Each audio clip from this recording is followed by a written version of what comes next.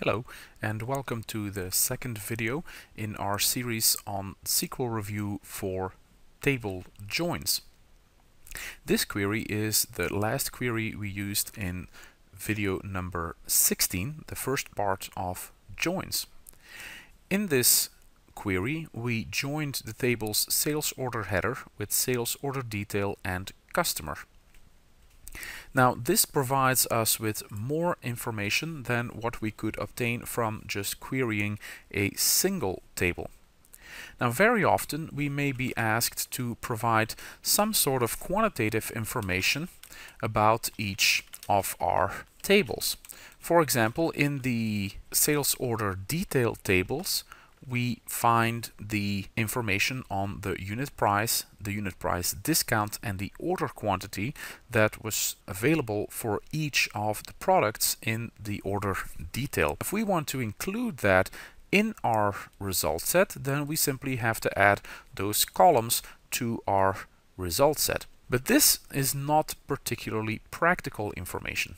We can make the information more practical by taking the unit price, subtracting the unit price discount, and multiplying by the order quantity, which would give us the total value for this detail line, which I will call line total. So there we have those results. It's probably more practical if we can provide a total for an entire order. Now that will require us to add up all of these line totals that we've just calculated for a single order. And this is going to require aggregation. So we are going to have to remove the individual columns selected from the sales order header, because we are going to group our result set by the sales order ID, by the customer ID, and we also want the customer's account number to still show, and we also want the order date to still show. We'll have to remove the sales order detail ID from our select list. And now we can create a sum of those line totals, which will of course become the order total. So take a moment to consider this new query. In previous lessons you've reviewed how to create a group by. Grouping by is primarily done to provide aggregation. So in this case we are indicating that we want to group or aggregate on the sales order ID, the customer ID, the account number, and the order date. And for each combination of these values we are going to calculate the sum of this formula, which gives us the sale price for a single line item. So if we execute this statement, we now have each order listed only one time.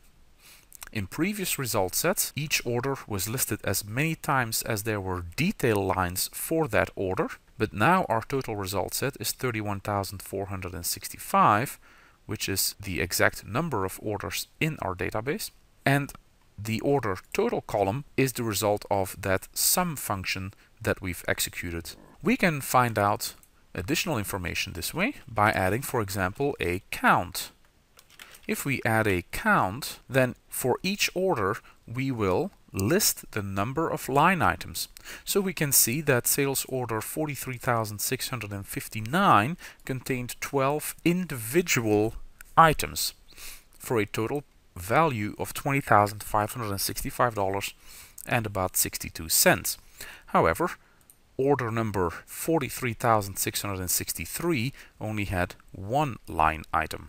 So this provides useful information. And of course you can imagine we can use even more aggregate functions to provide additional useful information. We can continue to aggregate this information if we wanted to provide a total sales value for each customer. So in this case I'm interested now in aggregating by customer ID and account number. I'm no longer interested in aggregating by order date or sales order ID. So instead I will take those columns out of my result set and of my group by, and we will now execute this statement. Now my result set has decreased to 19,119 rows, and you might expect that to be the same as the number of rows in the customer table. Let's check. We actually have 19,820 rows in our customer table. So we actually have more rows in our customer table than what we have in our result set. What happened? What happened to the 701 or so customers that are not included in this result set? Well, what's happened is very simple. Those are customers that have not placed any orders yet. And we will in a minute write a query to find those customers. But for now, what we do have is for each customer, their account number and the total value of the orders that they have placed over their time with us as a customer. We also have a listing of the number of line items for each customer. However, the number of line items may not be that particularly interesting. We may be more interested in determining the number of individual orders that were placed by these customers. We can do that as well, but we will have to use, in this case, the distinct keyword and count the distinct number of sales order IDs that we have in the sales header table. And you can see now that this is indeed different. We see that customer ID 11,012 has placed 2 orders for a total value of $81.26, and that the number of line items is 5. Now we don't know where those 5 line items came from. We may have one order with 1 line item and the other order with 4 line items, or some other combination of line items divided across those 2 orders. But this gives us the information that we need.